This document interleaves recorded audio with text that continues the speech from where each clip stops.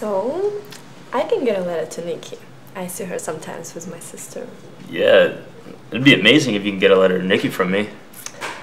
I have to hide it from Veronica because she's not into these broken law things, which this letter would definitely be doing. But you would do it. Yeah, but I have to be careful because I'm already on a thin ice with my family. You have to hear how I lost my job. How'd you lose your job? By having sex with everybody in the office. Everybody? I mean, I was really depressed after Tommy died, and it was a lot of people. I'm sorry. We don't have to talk about it. Thanks. How many were there? 11? Wow. I'm not gonna talk about it anymore. Thank you. Can I ask you one more question? Yes? Were there any women? Yes. Really? What was that like? Hot. Jeez.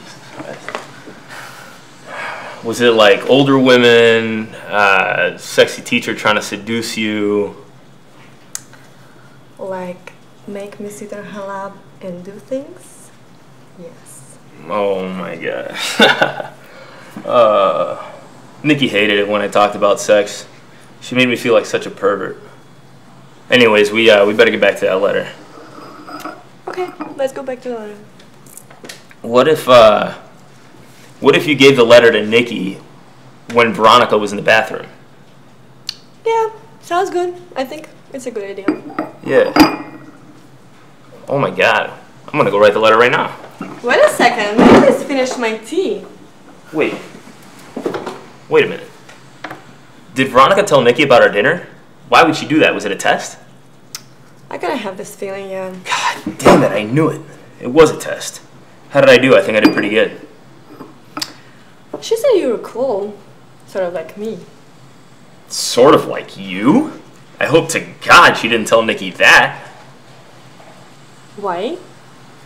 Because, I mean, it's just not right. Lumping you and I together, it's just wrong. I mean, Nikki wouldn't like that, especially after all the shit you just told me. You think I'm crazier than you? Because we're different. I mean,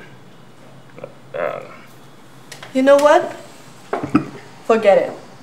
Forget the entire fucking idea. Forget I offer you help. Cause that must be so much crazy. Cause I'm so much crazier than you. I'm just the craziest one with a dead husband. Fuck up. No, fuck you. If you shut the fuck up. Hey, wait, Tiffany.